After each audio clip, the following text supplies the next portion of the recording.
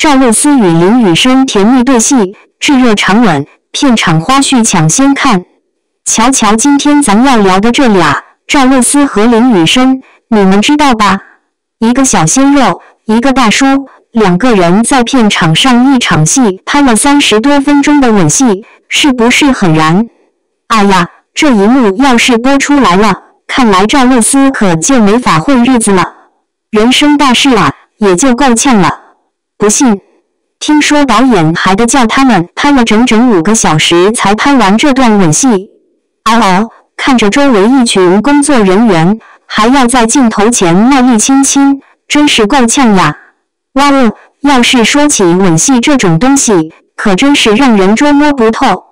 赵露思和林雨申这对搭档，18岁的小鲜肉搭配上了1980年的大叔，差距可是有点大哦。但看起来还挺火爆的，两人合作起来还成了好朋友呢。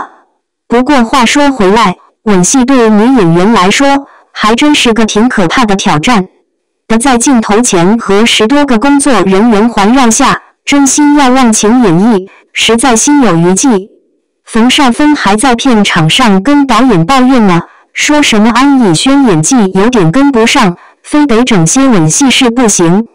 结果他也只好硬着头皮来了一发强吻。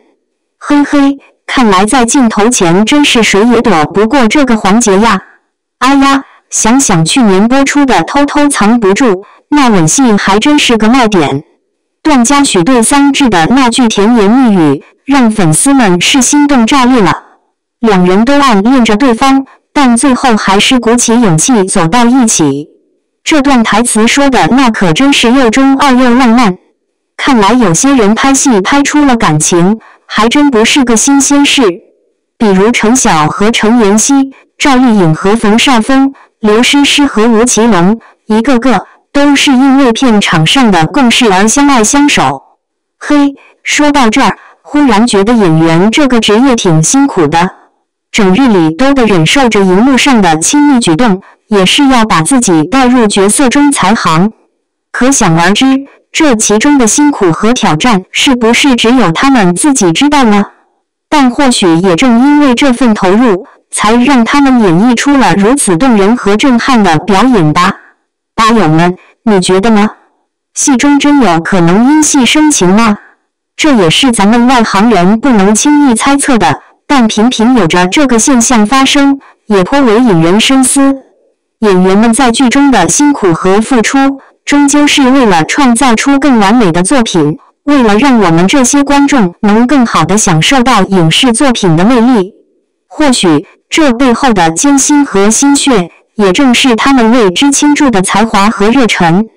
看到这里，不禁让人为这些演员们的努力和奉献点个大大的赞。是啊，他们用自己的才华和努力，演绎出了一个个精彩的故事和角色，带给了观众们无尽的欢乐和感动。或许我们不太理解他们背后的付出和辛劳，但我们能做的，就是用感激的心情去欣赏和支持他们的作品。让我们共同见证这片影视天地中的绚烂光芒，共同感受这份热情和专注。加油，演员们，我们在这一端默默支持你们。02热巴黄景瑜在国外领证了，实力大花式卖身上位，张若楠避嫌白敬亭，赵露思活在精修，男哄终于正式官宣了。这部剧已经拍了一段时间了，大家都知道男女主角是白敬亭和张若楠，但没官宣之前，还是有人好奇番位会怎么排，主要是春山学后。大家都想知道会不会对白敬亭造成负面影响，从而导致地位下降。今天正式官宣，确定白敬亭是排在前面的妥妥一番。这个番位问题可以说是没有悬念，白敬亭再怎么被嘲，他的资历实际都要比张若楠后些。当初这部剧也是先谈的白敬亭，然后再根据他的咖位找了张若楠，俩人的片酬差距都还蛮大的。虽然白敬亭这边是众所周知的非单身状态，但进入宣传期后，他和张若楠的 CP 是肯定会炒的。这也是白敬亭这边答应剧方让他演这部剧的条件。此前因为白敬亭和宋轶暗戳戳秀恩爱，在网络上引发很舆论反噬，差点把本子丢了。之后是白敬亭保证不会影响正常宣传，才把这部剧谈下来的。考虑之前白敬亭和金晨这样的社牛合作了几个月，俩人关系都只是不咸不淡的同事，和张若楠更加不会多有火花了。特别是白敬亭现在基本上是半公开了，张若楠在剧组对他很是避嫌，下戏之后都不会再有更多交集。张若楠目前是单身状态，他不太喜欢在圈里找艺人，他是那种把很听父母话的，更希望找一个对家庭有帮助的人。2. 赵露思这波生图是不是被潮翻了？一直觉得赵露思可爱的造型还是可以再保持几年的，至少目前看所谓的甜辣风真的不太适合她。工作室出图和生图太大了，服装和妆造真的不符合她，特别是这个妆造很像一个巨大的黑粉联盟一起联合打造的。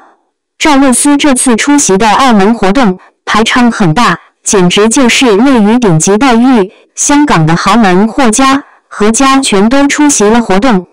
而赵露思作为范思哲的全球代言人，还是压轴出场，结果她却在这种重量级的活动上掉链子了。范思哲这次的品牌曝光真的很失败，造型师是要背大锅的。赵露思昨晚造型丑出圈后，网友还总结出了赵露思过往诸多活动时的生图与精修图对比，真的是好狠的对比图。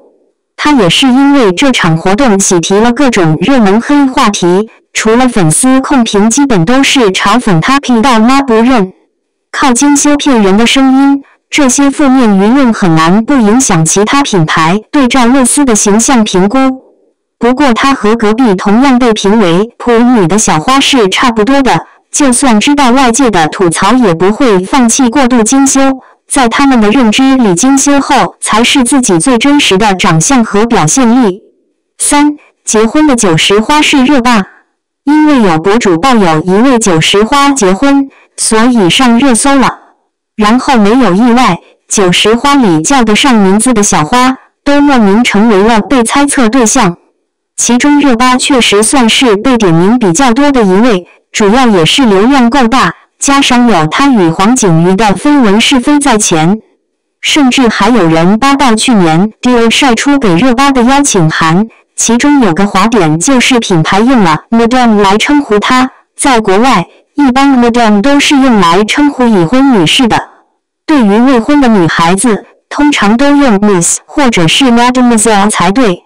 然后又因为黄景瑜之前也做过 Dior 的品牌代言人，所以很多人都猜测品牌那边是不是知道热巴和黄景瑜已经偷偷领证的消息，所以才会这么称呼他。两个人在国内藏着掖着，实则在国外已经官宣，如此也能对上现在被曝结婚的消息。